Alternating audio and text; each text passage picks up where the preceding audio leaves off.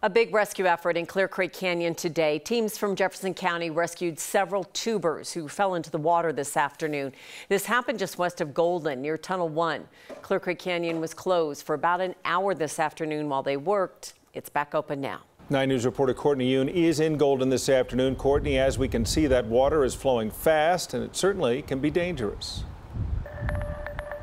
Yeah, Kim, Tom, we're here just east of Tunnel 1, nearby to where 4 tubers got into trouble here on Clear Creek. And this is just a couple days after another person died in Clear Creek. Golden Fire Department tells us that person was also a tuber. Today's call came in around 12:42 this afternoon. The Jefferson County Sheriff's Office says at some point the 4 tubers somehow ended up in the water.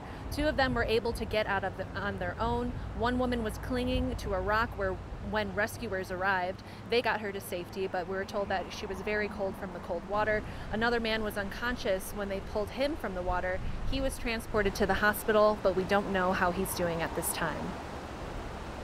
There's signs everywhere posted up the river saying that there's no tubing west of this spot where we're at right now, which is Highway 6 and Highway 93. So you cannot tube west of here, which all of these people were doing.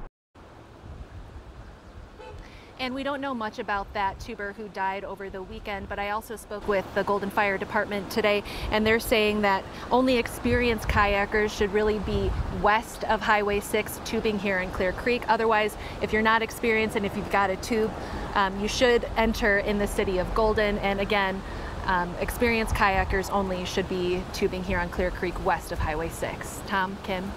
Yeah, especially this season. I mean, it is going fast, and it certainly things can go wrong quickly out there. That's for sure. Courtney, thanks.